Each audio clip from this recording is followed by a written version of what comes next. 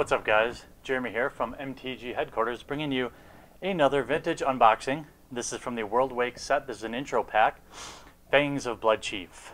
So let's see what the back says. Other than ruling the multiverse.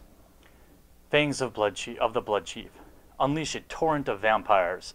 Use your destructive spells to clear a path for your most powerful vampires, the Blood Chiefs.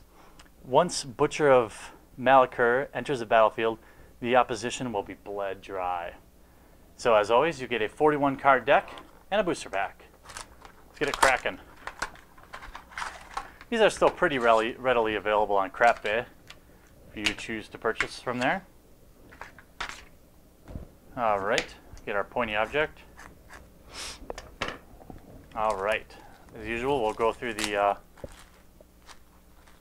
rares and uncommons. I've added the uncommons lately. It adds a little bit length to the video, but whatever. We've got Butcher of MeatyOcore. This is the aforementioned 7-drop for a 5/4 flyer. Whenever Butcher or another creature you control is put into a graveyard from the battlefield, each opponent sacrifices a creature. So, you know, not too bad. Consume Spirit, love this card. 2-drop plus X, spend only black mana on X. Consume Spirit deals X damage, you gain X life. Pretty simple. Rise from the grave, put target creature card in a graveyard onto the battlefield. This is a great, like I play this in a lot in the zombie deck. Diabolic Tutor, this is an old school card with new art. Search your library for a card, then put that card in your hand, and then shuffle your library. You know, you can win your game on that, that's for sure. Urge to Feed. Target creature gets -3/-3 until end of turn. You may tap any number of untapped vampire creatures you control. If you do so, put a 1/1 counter on each of those vampires. Sick. Feast of Blood. Anawan, the Ruin Sage. 5-drop for 4/3. At the beginning of your upkeep, each player sacrifices a non-vampire creature. So if you're running vampires only, that can be sweet. Vampire Nighthawk. Bloodhusk Ritualist.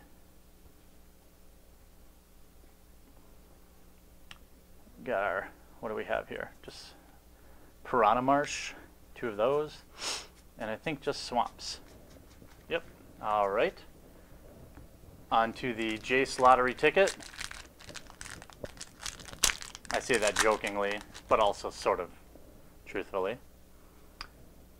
It's fun for me to go through these vintage, because I get an idea of like how cards developed and how cards changed and what abilities. You know, Kicker, that's totally new for me. Never even played with it. So we've got Kite Sail. Okay, uncommons. Bloodhusk Ritualist. We've already seen one of those. This one's a multi-kicker. Basically, for every black mana you put in, when Bloodhusk Ritualist enters the battlefield, target opponent discards a card for each time it was kicked. So if you pay the 2+1, you have 2 others, they discard 2 cards. Not too bad. Scrib Nibblers. Spell Contortion. It's blue. Oh, dang it.